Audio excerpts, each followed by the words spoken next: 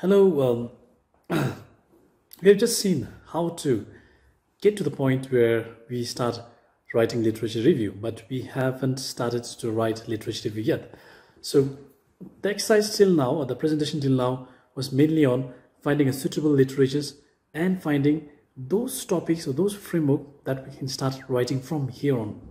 So we saw 4 steps: searching relevant or existing material through books, through journals, through internet, and then reviewing whatever selective books, selective journal articles and internet materials that we saw, reviewing those selected things.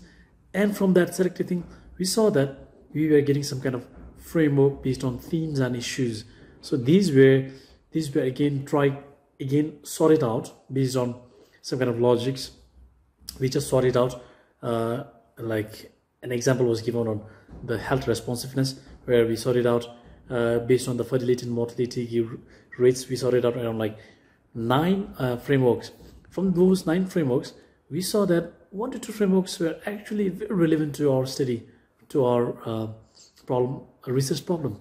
So we just chose one, and that was what conceptual framework was all about. So now we have got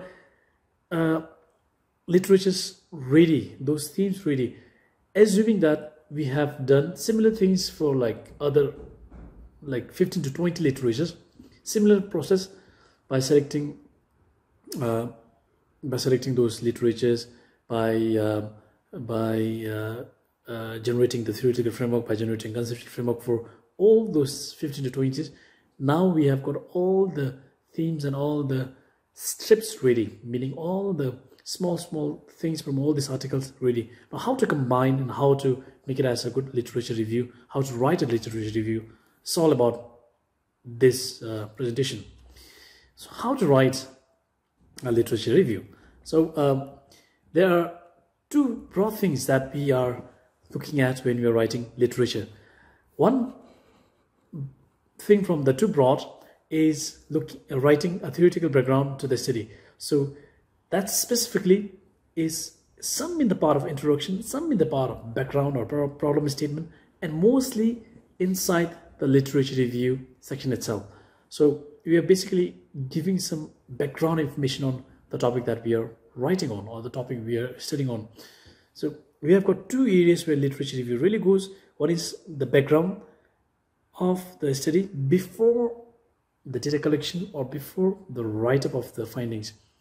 Second one is at the end, or towards the end, when we have all the findings and results ready. We want to compare with other literatures to see whether it's contradicting or whether it's getting similar, or whether it's adding to the existing knowledge. So 2 ways to write. One is to give as a background, and one is to add in the findings. So to get in the background is something that we are focusing right now on, and we are not focusing on the second part, that's towards the finding. The second part usually happens when we are done with our studies and when we have got data collection, findings, everything ready. Then we tell whether our finding is contradicting or similar. So that's the only time when we are writing the second part of literature review. The first is generally towards the starting or towards the halfway to the research process. So we'll be dealing mostly with the first kind of theoretical background to study kind of literature review.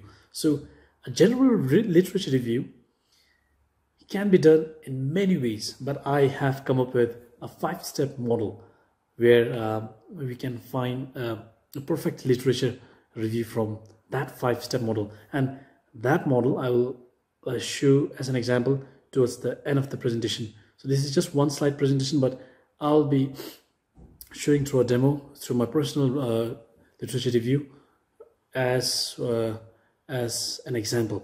So if you remember clearly, we have conceptual frameworks towards the end of the first part of the literature review process, towards the 4th step.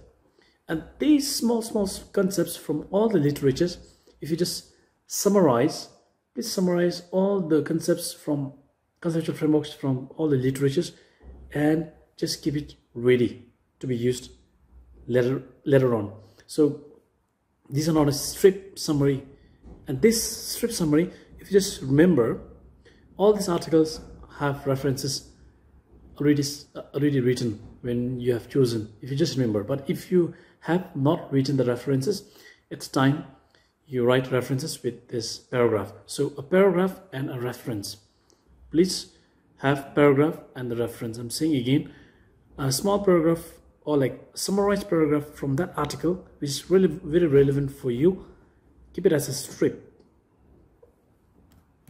And now you should be having lots of different strips, like you should be having like 50 to 60 strips now. So all the strips got from all kinds of literatures. Now these strips are getting up and down. Some are on distribution of lichens, some are on like diversity of lichens, some are on lichens diversity in agriculture, some are on lichen diversity in Indian subcontinents, some are on Hindu Kush Himalaya summit in Nepal.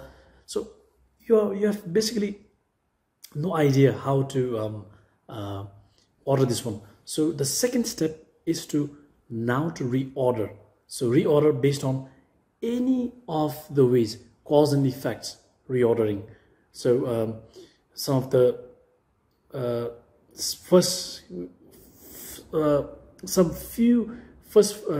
or first few paragraphs will be causes, and second maybe effect, and like that, problem to solution. So you start with your literature review with problem, the strips of problems, and you end up with the solution.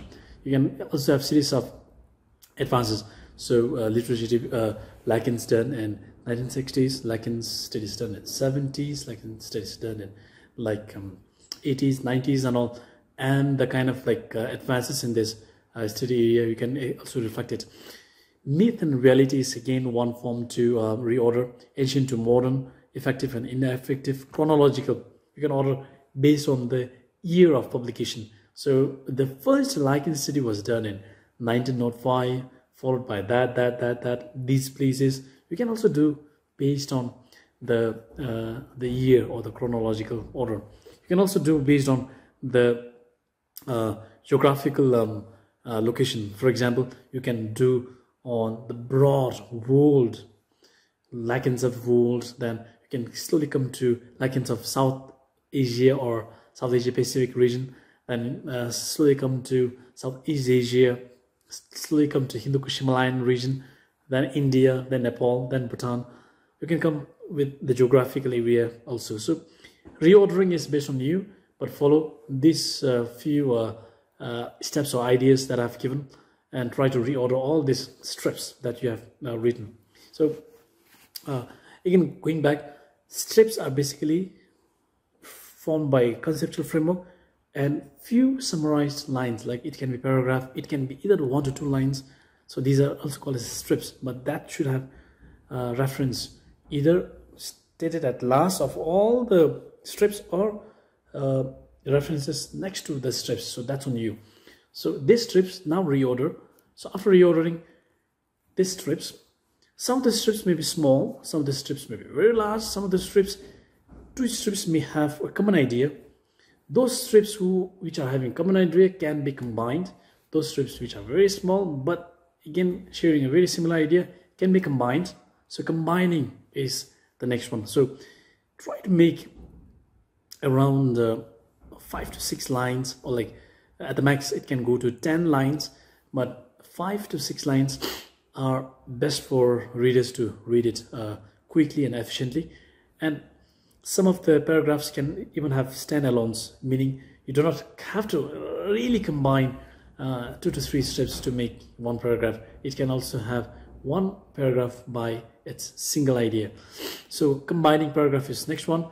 And now after you have combined, you see that though this strip is like on 1980s and this strip is on 1990s, these two strips are not being joined, or these are not being perfectly linked with each other. So to link with each other, now you need to add a topic sentence, or you need to add a transition words.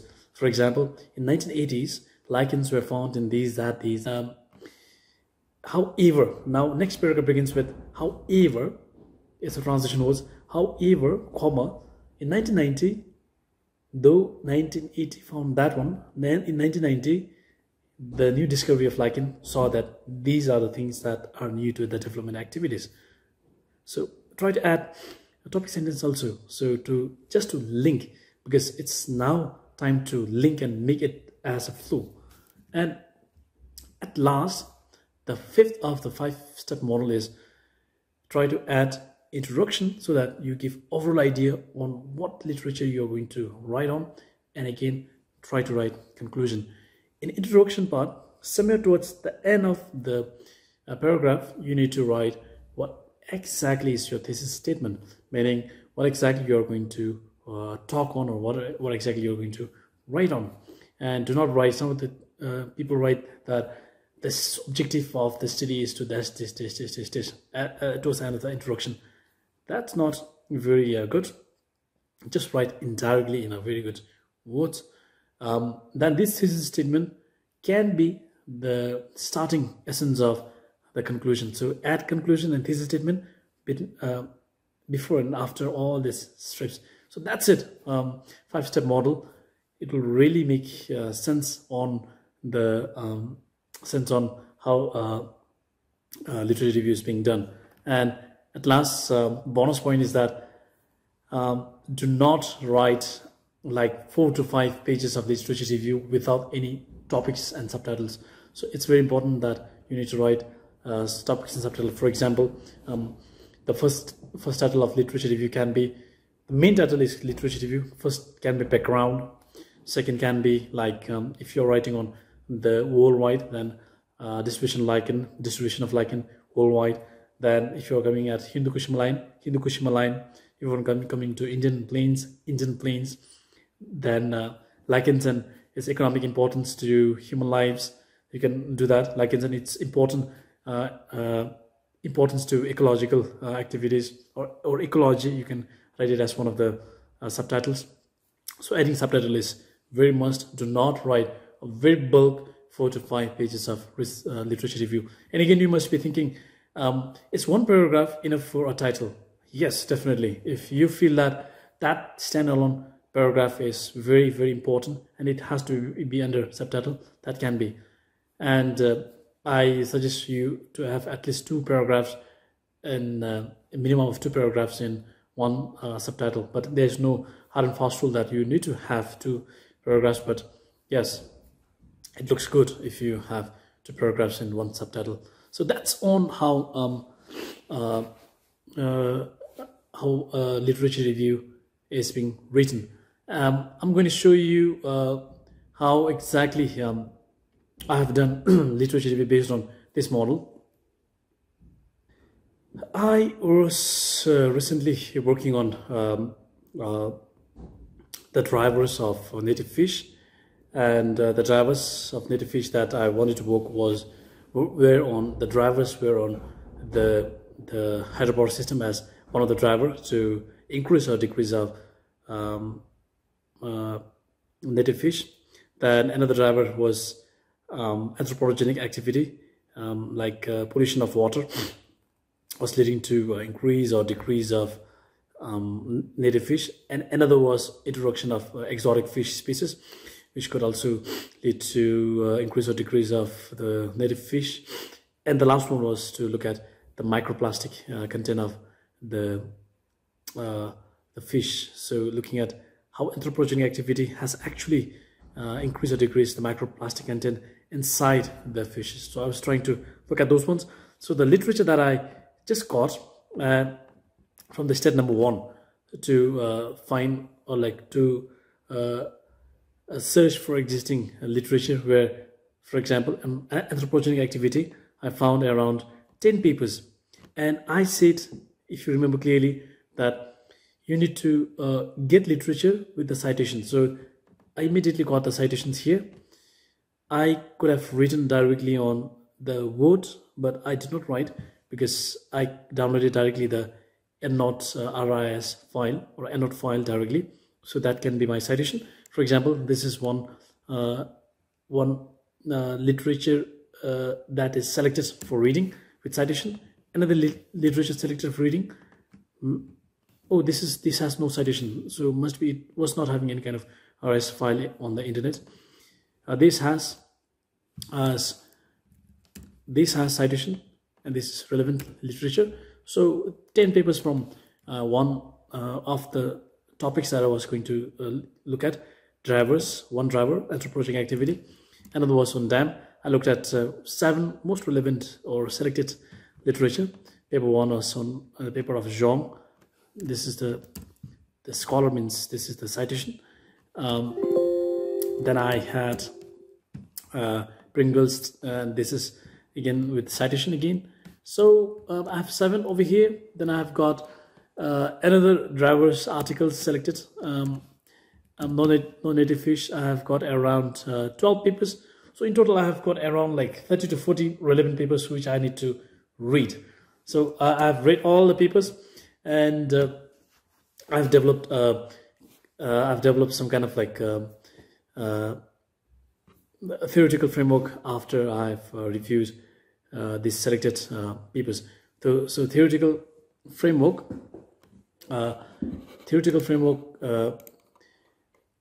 like I saw that some papers were going to give me on dams and fishes.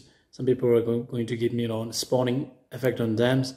Then basically these are the themes and themes or issues that these papers were basically trying to give me. And if you're wondering where have I saved references, I've saved these references as and when I used these papers.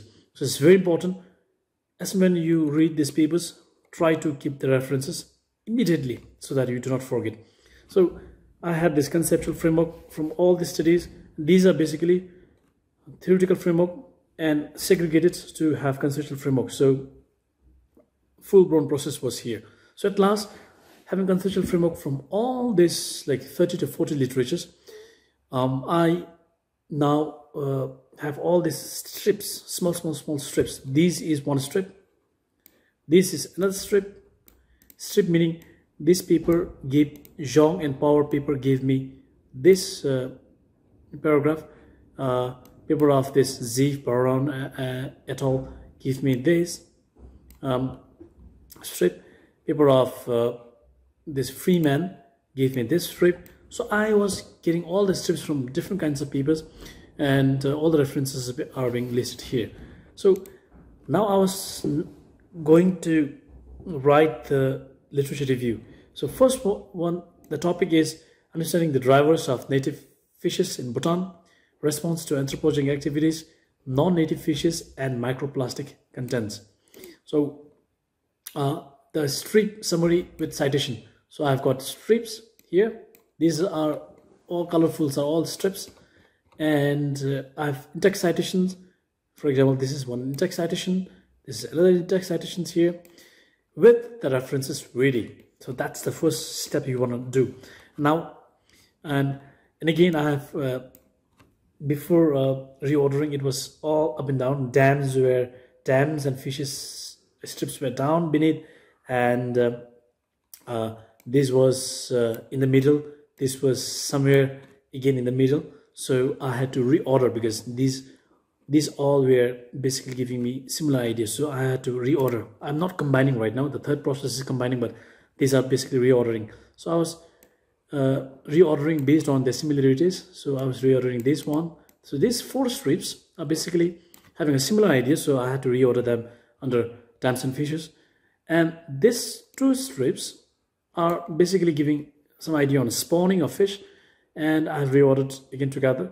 And this strip, again, a standalone strip. So these kind of different many strips were lying, so I had to reorder based on the similarities and based on the topics. Now the third process is combining. So the first, some of the strips that were small but had similar ideas were combined together to make a full-blown paragraph. So I just combined based on their similarities, based on their similarities, and based on the ideas that they were trying to speak. Some of the paragraphs were left alone without any combination. Like I said, it has to be left alone if you feel that it has to stand alone. And these are all combinations. Now I combined. That's the third step. Now I'm left with fourth and fifth step.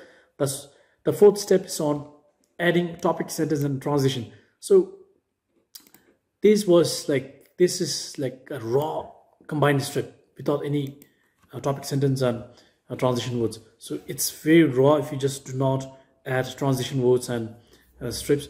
So just add it. Transition words, like there are several ways dams can impact the aquatic ecosystem. So I'm just going to now going to explain those several ways in this paragraph. And I've added this topic sentence: the physical obstruction of dams impedes and delays both migration and spawning. So these are few topic sentences I could add so that I could join this paragraph with the next paragraph, and I could slightly introduce what this next paragraph was trying to say. And the next one, a topic sentence that I included was hydropower dams. These are the topic sentence. Next topic sentence here. So this was basically talking about hydropower dams, but this was talking about yes, these were basically talking. This was talking about hydropower dams in the world around. This is talking about anthropogenic. So I was trying to relate hydropower dams with, again, growth of the population, and trying to slightly bring from hydropower to anthropogenic, so that I now continue with the anthropogenic activities.